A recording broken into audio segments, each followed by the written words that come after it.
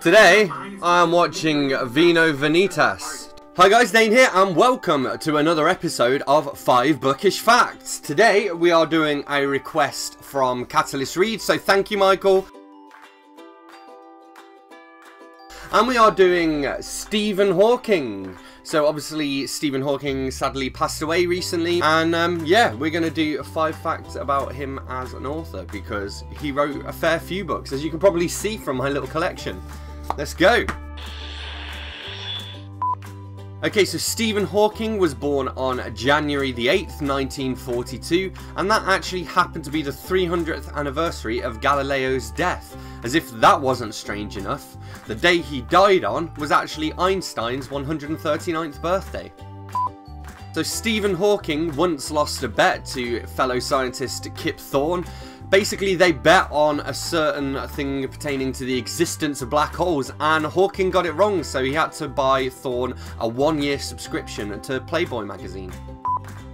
Okay, fact number 3 is that as well as writing non-fiction about physics, Hawking also teamed up with his daughter Lucy to write George's Secret Key to the Universe, which is a children's book. It's basically a story about a young boy called George, and he rebels against his parents' sort of fear of technology.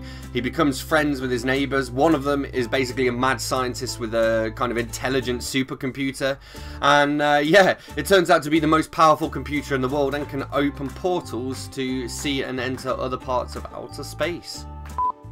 Fact number 4 is that in 2007, when he was 65 years old, Hawking got a chance to go into zero gravity and float around outside of his wheelchair thanks to zero gravity core. So basically the service involved this aeroplane ride up and then a sharp descent, which allows passengers to have a weightless experience for several different rounds, each one about 25 seconds long. So this was the first time that Hawking had been free of his wheelchair for 4 decades, and he was even able to do gymnastic flips in the zero gravity.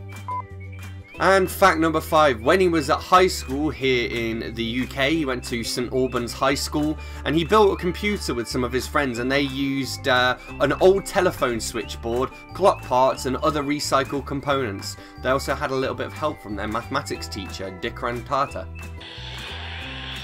So there you go, that was short and sweet, but 5 bookish facts about Stephen Hawking. Obviously, he was in The Simpsons and various other TV things as well, but I wanted to kind of share some of the ones that perhaps you guys didn't know about. So yeah, I would highly recommend checking out some of Hawking's books, actually, if you're into science and physics and you want to learn more about it. So anyway, thanks a lot for watching. Don't forget to leave a comment if you've got any suggestions for future videos. Hit that subscribe button if you're new here. Hit the like button if you've enjoyed this, and I will see you soon for another one. Thanks a lot. Bye-bye.